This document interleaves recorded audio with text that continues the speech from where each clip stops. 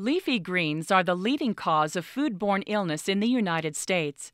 About 2 million people are sickened each year. Commercial washing and sanitizing of greens tries to get rid of bacteria that cause sickness. Liquid sanitizing in chlorine solution is one common method of cleaning greens.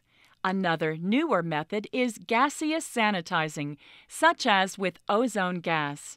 How effective are these methods?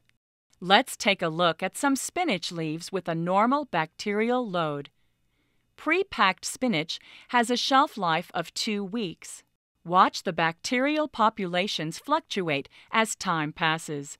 Imagine that red bacteria cause illness, while the blue represent spoilage bacteria. Bacteria gain strength and reproduce over time. A washing treatment with liquid sanitizer, such as chlorine, can reduce bacterial load by 1 log given sufficient washing time. Watch what happens over the 2 weeks.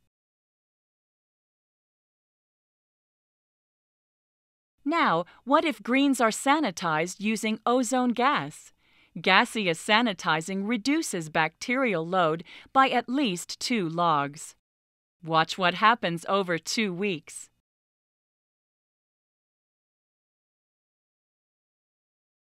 After gaseous sanitizing, the difference is clear. Bacterial populations have been drastically reduced. Both safety and shelf life are extended.